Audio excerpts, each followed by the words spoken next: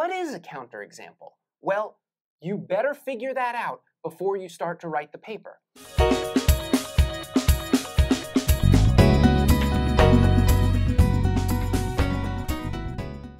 You're enrolled in an undergraduate philosophy course, and in 2 days from now, the paper is due. And so you've come here to the internet to try to figure out how to write a philosophy paper. So let's just get started. Step 1, actually learn the material. So there's 2 days and the paper is due, and the paper is about Aristotle, and you don't really understand Aristotle, but you figure you have like 4 hours worth of time today and maybe 4 hours tomorrow that you can work on the paper, and so that's 8 hours total. And so you only have 8 hours. This thing is due the day after tomorrow and you're getting nervous, and so it's time to just start writing this paper already, right? Wrong. You have to fight the urge to just start writing the paper immediately. If you try to write a paper about Aristotle without understanding Aristotle, then there's a 100% chance that the paper will be a mess. 4 hours learning the material plus 4 hours writing the paper is a lot better and a lot more efficient and will produce a lot better paper than just 8 hours scrambling to write a paper about something that you really don't understand. That's step 1, actually learn the material. Step 2, read the assignment very carefully. There are basically 2 types of paper assignments that you will get in an undergraduate philosophy course. You'll get the specific ones, or you'll get a generic open-ended one, which just asks you to write what I'm going to call a standard philosophy paper. Let's go through each of these. We'll start with the specific one. Let's say you're given an assignment that says, present a counterexample to utilitarianism. Utilitarianism is the name of a moral theory. If you don't know what that is, don't worry about it. It's just an example. Just know that that's some theory about which actions are morally good and which actions are morally bad. It's some theory. Okay, whatever. The assignment that we're imagining in this example is that you're supposed to give a counterexample. What is a counterexample? Well, you better figure that out before you start to write the paper. A counterexample, and I have a longer video about this that I will link to in the description, a counterexample is a specific type of objection. So what you're going to be doing is presenting an objection to utilitarianism, but not just any old objection, a counterexample, which is a specific type. And make sure that you're objecting to the theory itself, right? In this course that you're taking, that we're imagining you're taking, right, you may have read some argument in favor of utilitarianism. And the argument is the series of claims that's supposed to demonstrate that the conclusion is true. In this case, we're imagining, you read some argument in favor of utilitarianism, so utilitarianism is the conclusion. The prompt says to present a counterexample to utilitarianism, not to the argument in favor of it. So make sure that the thing you're attacking is the theory itself. We're ready to move on from specific paper prompts or paper assignments to what I'm calling the standard philosophy paper. The standard philosophy paper has 2 and really only 2 parts. You've got your thesis, your claim that you're making. It should be somewhat interesting, hopefully. And you've got the reasons, or the argument, or arguments that you're making in favor of the thesis. The point of the paper is to rationally persuade your reader of some claim. 2 quick caveats about this. One is that you might actually need one more thing. That is, you might need some kind of background material before you really get to your argument. If you really need the background material, then include it, and it goes in between the 2. The second thing to note is that the standard philosophy paper in most undergraduate philosophy courses is not a research paper. A research paper, as I'm using the phrase, is a kind of paper where you have to go read tons of material. You have to go find that material to yourself. Your professor isn't just giving it to you. You have to go find it in the library and you put it all together and you put in a ton of quotes demonstrating something or whatever. Typically, that's not what we're doing in undergraduate college-level philosophy courses. We really just want you to respond to the readings that we've assigned, say something marginally interesting, and clearly demonstrate that it's true. You don't need to go read outside material. Just stick with the stuff that was assigned in the course unless the instructor says otherwise. Now you've read the assignment carefully, it's time to move on to step 3. I'm not going to write step 3 on the board. Step 3 is write the paper clearly. Clarity. That's what you want. You want every word, every paragraph, every page of this paper to be crystal clear. Here is how you do that. Tips for writing a clear paper. Number 1, hand in the smartest person's paper. To explain what I mean by this, I need to tell you a little bit about what it's like to be a college philosophy professor. You get a ton of papers handed in to you, where the beginning of the paper is sort of like rambling and lost, but the end of the paper is like pretty clear and well written.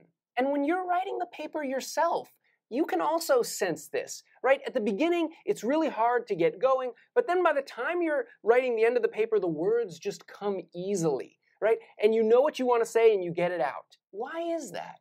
Why is the beginning of the paper difficult to write and difficult to understand, but the end of the paper comes very easily and is super clear and comprehensible? The reason is that in the process of writing the paper, you come to figure out exactly what it is you want to say and how you want to say it. So, if this happens to you, then you need to do the following. Listen to me very carefully. You need to go back to the beginning of the paper and take those early paragraphs and those early papers and throw them in the garbage, because they are poison.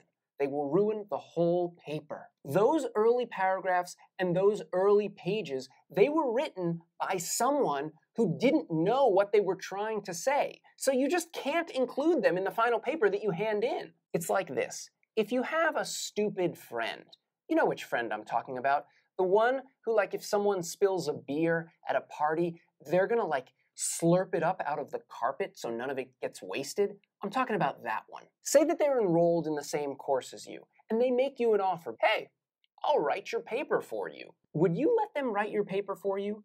I mean, aside from the fact that it's cheating, you wouldn't let them write that paper because the paper would be really bad.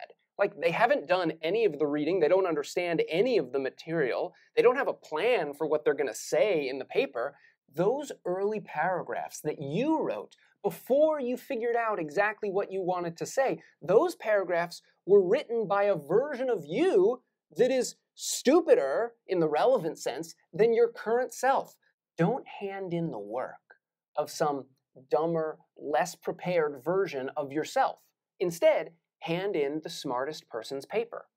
If you get to the end of your writing process, and finally, as you're writing that last paragraph or two, you feel like you know exactly for the first time what it is that you want to say and how you want to say it, then you have to go back to the beginning again. You're just getting started. Tip number 2, use simple language.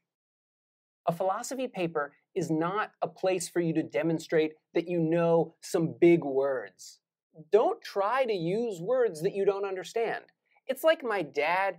My dad will say something like, I texted you an email. No, Dad, you can't text an email. You can text a text, or you can send an email. That's how the words are used. But my dad doesn't understand that because he's like old and he doesn't understand those words. Well, if there's some philosophical, technical terms that have come up in this course and you don't really understand how to use them and you've tried but you still can't figure it out, fine, don't use them. Just use simple, straightforward language. That's all we're looking for. Tip number 3, say exactly what you mean and not something else. Okay, we're going to need an example to really drive home this point, so I'm going to write up on the board a couple sentences that might appear in an undergraduate philosophy paper. These aren't real sentences that were written by a real student. These are some sentences that I'm making up. It's 2 sentences. I'm going to read them. In its positivity, mentation, or the psychological inner, moves not just what is in its sphere, but also that without. Subjectivity supports footprints, chemical. What would you say is the biggest problem with these sentences? The biggest problem with these sentences is that they don't make any sense. In its positivity. What does in its positivity mean? Mentition? What is mentition? This is just a garble of words. It's very confusing. Don't do this. Here is my attempt to write a much clearer, much more direct version of the thoughts behind what I think is behind these sentences. Mental states cause other mental states. Period. That's great. A short sentence. Mental states cause other mental states. And also notice something. We've used the same exact phrase twice. Mental states, mental states. That'll actually come up, I think, as the fourth tip that you should repeat words. We'll get to that in a minute. For example, oh, there should be a comma there. But for example, that's great. Now we're getting an example. Okay, and we know what's coming next. For example, smelling laundry detergent can remind one of one's grandmother. Super clear. Mental states can cause other mental states. For example, so now we're going to get a specific example of a mental state causing another mental state. Smelling laundry detergent can remind one of one's grandmother. Smelling laundry detergent, the smell, that's the first mental state. And the memory of one's grandmother, that's the second mental state. Right? So we get a sort of abstract statement, and then we get a specific concrete example. Very clear structure here. But mental states can also cause physical events. Okay, but we're getting some contrast with what happened before. We get another abstract statement about mental states being able to cause physical events. But then we get another example. For example, thirst can cause me to drink. Right, thirst, that's another example of a mental state. And drinking, moving your arm to drink something, that's an example of a physical event. What we've got here is short sentences, repeating the words that we're using. We've got parallel structure where we get an abstract statement, a concrete example, an abstract statement, and another concrete example. And also, notice that all of the language is very simple, right? The longest word here is detergent. If you write a philosophy paper and the biggest word in your whole paper is the word detergent, you're doing it right. I have another longer video about how to write a philosophy paper where I go through more examples like this, like difficult to understand, passages, and then I rewrite them so that they're much clearer so you get a sense of how to write clearly. But we don't have time for that right now because this is the shorter, quicker video because the internet has a short attention span. Tip number 4, repeat words. Sometimes we have multiple words in our language that can be used to mean roughly the same thing. Good and right.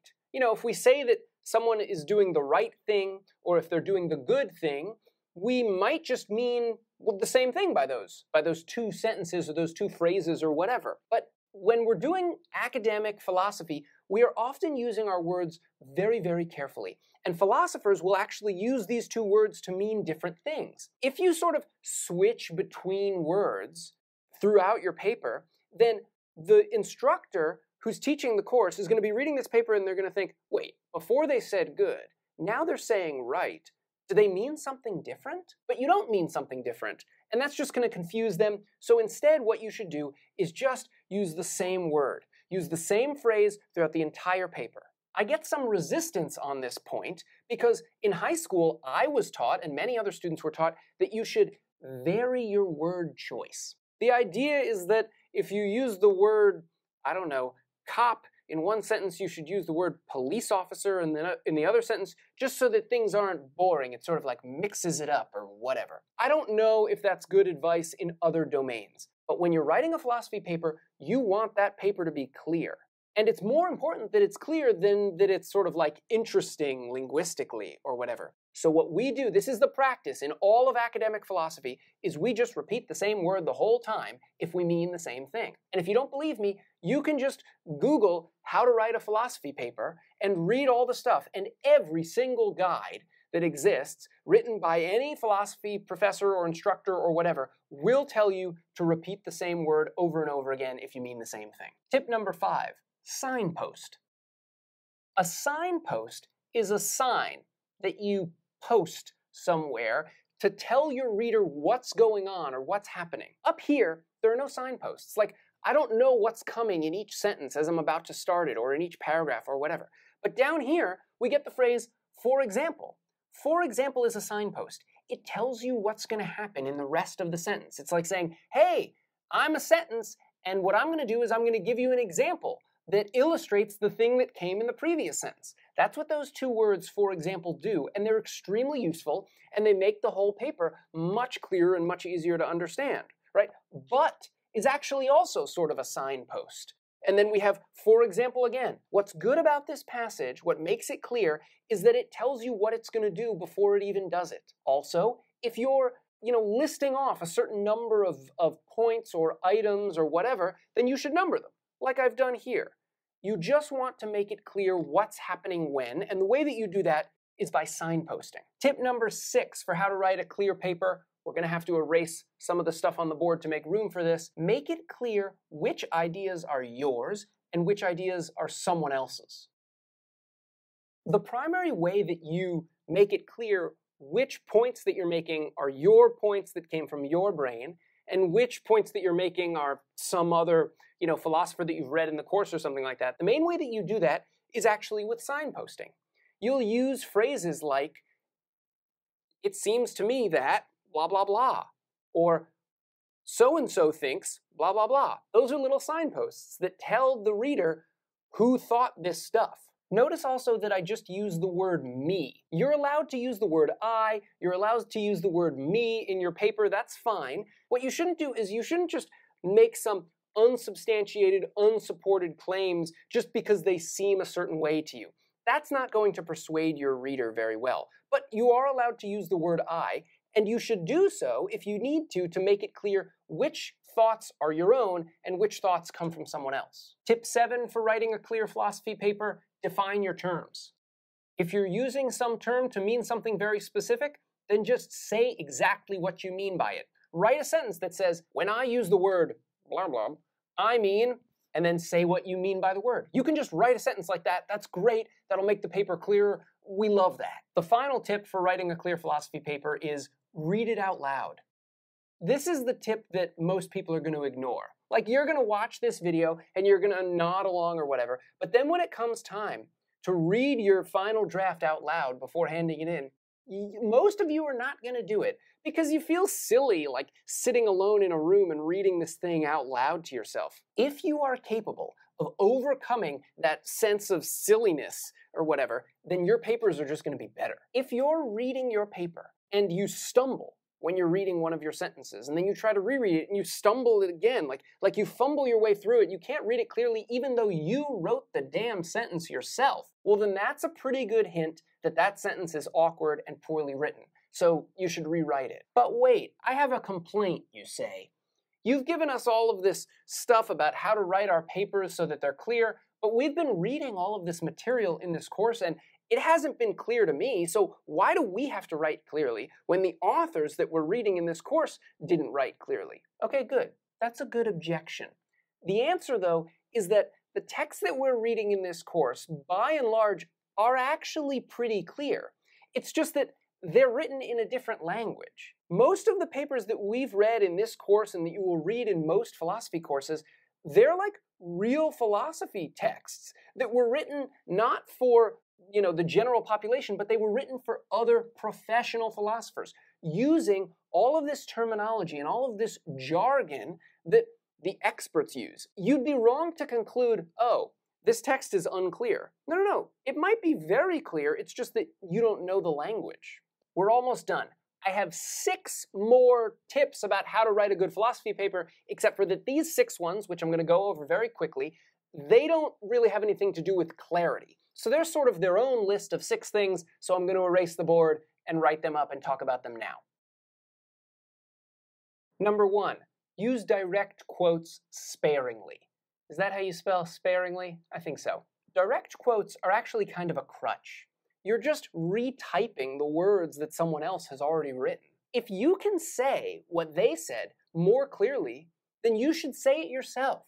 You should just say, so-and-so thinks that, and then just say what they think in your own words. That demonstrates a greater level of understanding to be able to rephrase something in your own words than merely just retyping what they said. The one exception to this is if you are writing a sort of exegetical paper. If you're writing a paper about Plato, and the thesis of the paper is not that some claim that Plato made is either true or false. No. The thesis of the paper, and this will be rare-ish in undergraduate philosophy courses, I think, the thesis of the paper is that Plato thinks something, right? If what you're claiming is just that Plato thinks something, well then actually you want to use quite a few direct quotes because the direct quotations are the evidence in your argument. You're saying something like, look, Plato wrote this. If he wrote this, then he must think this other thing. In that case, you want to use direct quotes a good deal, but otherwise you don't want to use too many of them because they're a crutch.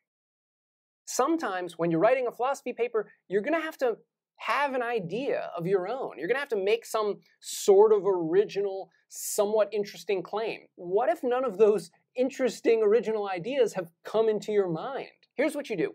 You make some friends, or if you're not good at making friends, then you call in some favors from some acquaintances or whatever. Talk to them and explain the material to them. Spend 15 minutes explaining Plato and what he said about whatever that you've been reading in this course. In the process of explaining the material to other people, you will clarify it for yourself, and then most of the time, an idea will just come to you. Some objection or different way of thinking about it or something, and that's your idea, that's your thesis for the paper. Number 3, here's some stuff not to begin your paper with. Since the dawn of time, philosophers have wondered. No, don't do it. Because you don't know about the dawn of time, and it doesn't matter if philosophers have wondered this stuff, and this is just too cliche and too obvious of a way to start a philosophy paper. Don't do it. Just jump right into the meat of the paper. If the paper is about Plato, then you can say, Plato claims such and such, or whatever. Here's another way that you should not begin your paper because it's just too cliche. Webster's dictionary defines justice as blah, blah, blah. Don't start with this not only because lots of people tend to start papers this way and it's annoying, but also because Webster's dictionary is just totally irrelevant when you're doing philosophy. You get to define your own terms. We don't care about Webster. And here are some ways not to end your paper. This is just my opinion. So who knows? First of all, I don't want just your opinion when I'm reading your philosophy paper. I want your opinion backed up and supported by some persuasive argument. And so you shouldn't just end on this weak note like, well, whatever, that's just what I'm saying. No. Make your claim and get out. End the paper. Also, don't end the paper with, no matter what we say here, the debate will rage on to eternity. No, I don't want the debate to rage on. I want the debate to end because you wrote a perfect paper that convinces me of some very interesting thing, conclusively or whatever. You might not achieve that, but no. Let's not let the debate rage on to eternity. And then the last 2 additional tips here are actually points that we've already made, but I'm going to write them up anyway. You can use the word I. We've already made that point. You can use that word, just don't make unsupported statements about your own impressions or whatever. And the other one is you don't need to read other material. Right, because philosophy papers are typically not research papers, so don't go reading other stuff.